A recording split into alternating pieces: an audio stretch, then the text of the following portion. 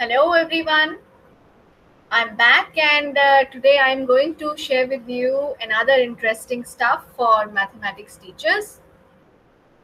You know that teaching of mathematics involves lots and lots of things at different levels. In primary level, then middle level, secondary level, senior secondary levels. The needs of children are different. And it has been rightly said that as a teacher, we have to use blended strategies, mixed approaches to reach to every child in the classroom because all children are different and they learn in a unique manner. So sometimes using games and puzzles in the classroom proves very beneficial. It actually helps the teacher in breaking the monotony of teaching learning. It acts like an external motivation to the children. And sometimes the children who are not good in math, but once when they do something in the form of a game or a puzzle, they feel motivated and encouraged and they start loving the subject. So, using games and puzzles for teaching learning of mathematics is a very good strategy. I personally feel that it can help at all levels. It depends on the teacher basically. But at primary level and middle school level, these things are very, very useful. Nowadays, we are teaching in an online environment.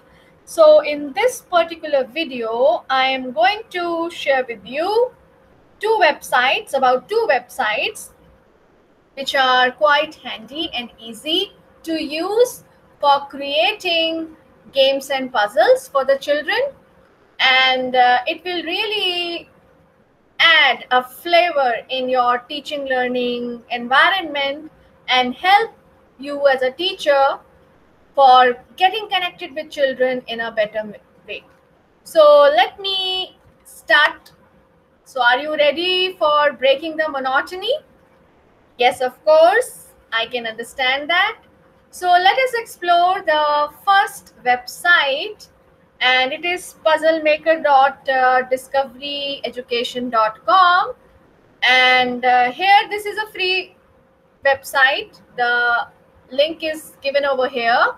So let me do the live demonstration how to use this website for creating interesting games and puzzles for the children. So you can see that on this website, there is an option for teachers for creating a word search puzzle, crisscross puzzle, double puzzles, fallen phrases, math squares, mazes, letter tiles, then cryptograms, number blocks, hidden messages.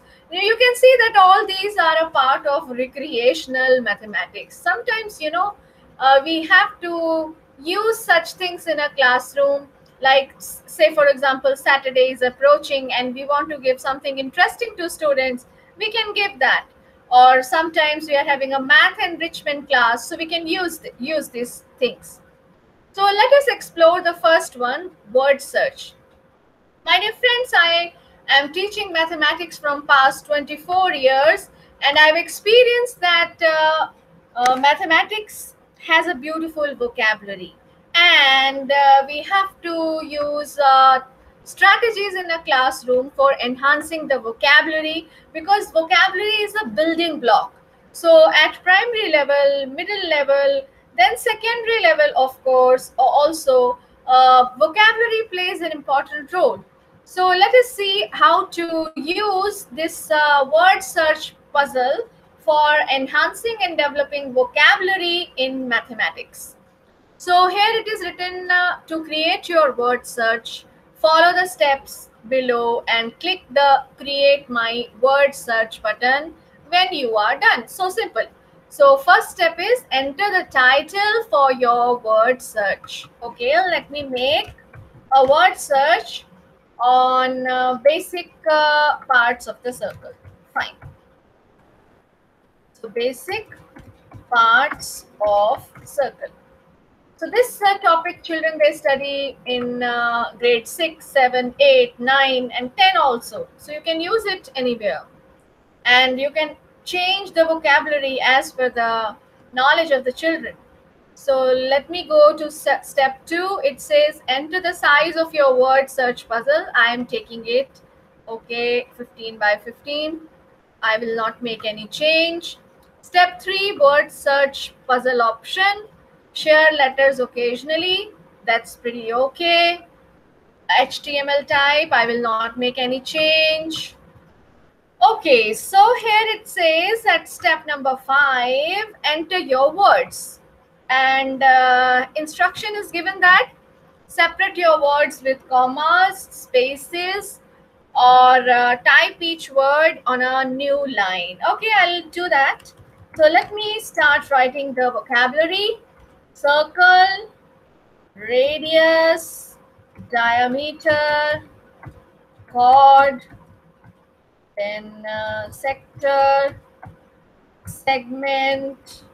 Okay, if you are in grade 9 or 10, I want them to learn tangent, secant, fine, arc. Okay, I can take as many words. So here, see how simple it is. It is saying create my puzzle. See how easy it is to create this puzzle. These are the words. And you can give the screenshot of this to the children as a assignment in their Google Classroom as well. I hope this is clear. Okay, now I am coming to the next one. So next one is in this same website, it is crisscross. So let us see what is this crisscross. So it says enter the title of your crisscross puzzle. Okay, it's the same. I'm doing parts of circle. Okay, it is saying enter the number of squares for your puzzle, 50 by 50.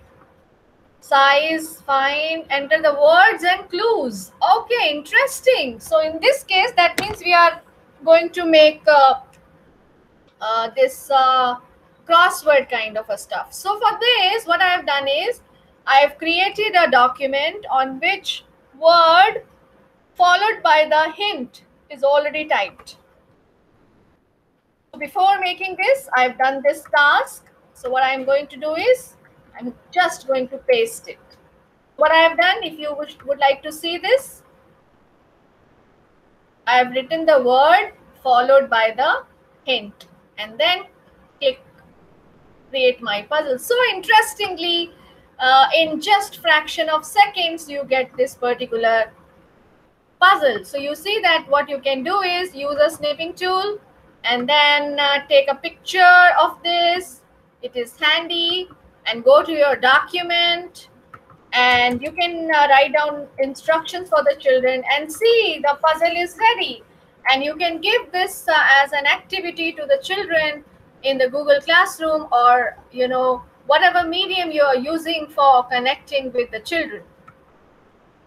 So dear friends, you see how easy it is to create customized crosswords, like whatever you have taught, and using that you can create different types of puzzles.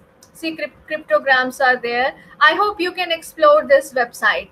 This is, I'm repeating, puzzlemaker.discoveryeducation.com. I will be adding on the link of this website in the comment in the description also, so that you can take it up from there. So in my YouTube channel, you can find this link in the description. And my dear friends, keep watching this video, because now I am going to share with you another interesting website, and that is my favorite, where I am able to create something very, very interesting, and that is jigsaw puzzles. And children really, really enjoy solving this, whether you do it in the normal classroom or you do it in the online classroom. Children really love to play jigsaw. Primary school children, the middle school children, even you can try it with secondary classes as well. And see how I have used it in my math classroom. So let us go to this particular website. It says jigsawplanet.com. You can see this is my account over there. And go to my puzzles. You will find these are the puzzles. Different.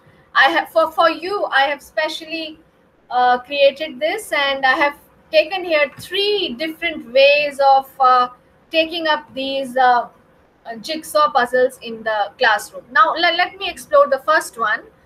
This is quite interesting. This is basically for 10 grams. So, you know that these are the 10-gram pieces.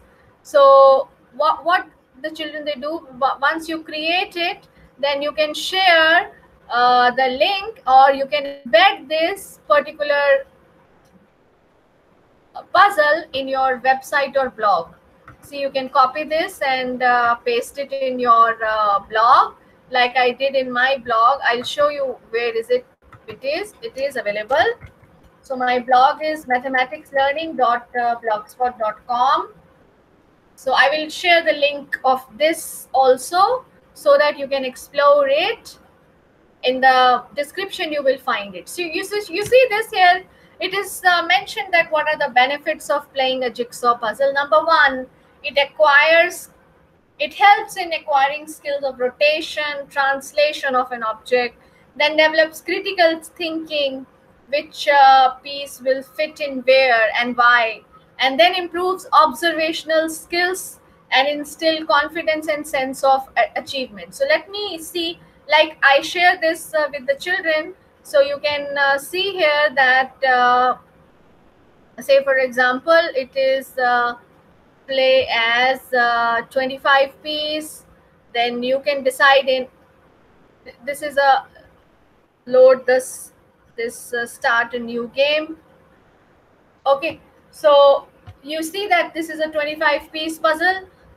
If you wish to play like custom, say for example 9-piece, so play, you get this one, and then you can play the game. So this is original, and here it appears like this. Now you see, when the children are solving this, now you observe carefully what is happening, what the children will try to do. You just observe carefully the different possibilities. Fine, see, color matching is there. How beautifully you will decide like which piece will fit in where by just checking the orientation and everything. See, isn't it interesting? I really appreciate trying this stuff with the children, because it helps in creating a lot of observation, developing a lot of observation, and then enhancing the critical thinking, and then helping them visualize the various possibilities. See how we have solved it. So now I am coming back to how to create this particular kind of a puzzle. So let me come back. So for creating this puzzle, the process is very simple. So what we have to do is click on the create button, and then the template is very simple. So choose the file. Basically you have to select an image, like I have picked up few images here. So let me make one jigsaw puzzle on types of quadrilaterals. So I am going to pick up this. So let it be, it is saying it is 35-piece puzzle. I can reduce the number of pieces, say to 12. I can increase it also and tag it. Then I write types of quadrilaterals. People normally think that jigsaw puzzle, this is for nursery children, or this is for like smaller children. It depends on you how you wish to take this particular tool into your classroom and then create it. Now see the image which with the puzzle which will be created after the children will join. They will be able to aggregate the knowledge and understanding of different types of quadrilaterals. So these are the pieces. Now I show you what will be the final answer to this. You see this, here it is jigsaw puzzles. See, this is the final thing which they will be getting in the end. So they will recapitulate, okay, in a quadrilateral family, we have different types of quadrilaterals: kite, rhombus, square, parallelogram, rectangle, then trapezium, then isosceles trapezium. So don't you think it will add one element in their mind when at that particular point they will be able to recapitulate whatever they, and you know, one thing I would like to tell you, my dear friends, that figure speaks. Like, this image is there in front of them and it is getting clicked in their mind, and some information is getting stored, so they are able to recognize the different types of quadrilaterals by looking at it. So in a fun way, the children are able to understand the concept, plus they are playing, and then they are able to get the relevant answers. So I hope you will be using these two particular websites. I will be adding the links of these websites in the description box. So keep on exploring and sharing your experience. And in my next video, I will be sharing with you some other interesting things which you can do online with children in your classrooms. Have a nice time. Thank you so much. Bye bye.